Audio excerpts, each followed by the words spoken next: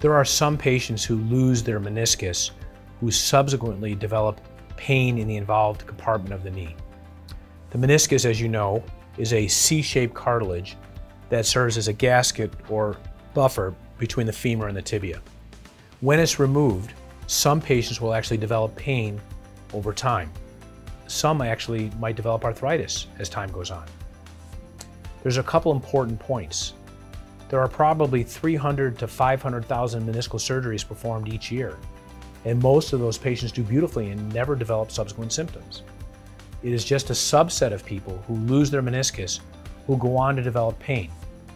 Some will develop pain in the absence of arthritis or loss of cartilage, and others will develop pain when arthritis ensues.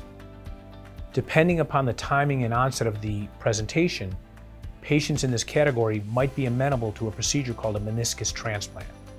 We perform human-donated meniscal transplants in patients who are missing their meniscus, who develop symptoms that are typically associated with activities.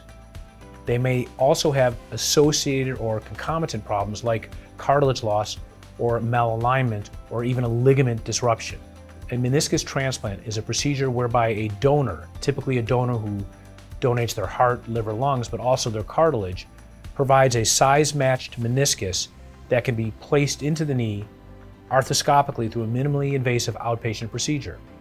Patients will not have to be on any anti-rejection medications or other because the body doesn't see that meniscus tissue as foreign. Patients who undergo meniscal transplantation will also be evaluated for associated problems such as cartilage loss. All of this would be discussed in the office setting. Success rates following meniscal transplantation, including return to sport, are as high as 75 to 85%. What's critical to understand is that we don't replace the meniscus to prevent progression. We replace the meniscus because patients have pain and associated dysfunction today. We will also let those patients return to sport. But once they get that meniscal transplant, they are indeed at risk of tearing that transplanted tissue. Even more important is that the meniscal tissue will only likely stay in place for a maximum of 10 to 12 years. And oftentimes it's less than that.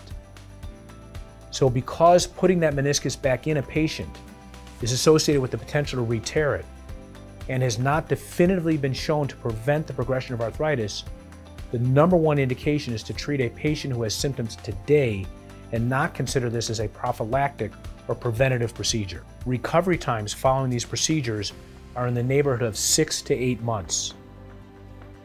Post-operatively, patients typically will have to use crutches and a brace, and sometimes even a passive motion machine to restore early range of motion and provide nutrition to the replaced cartilage.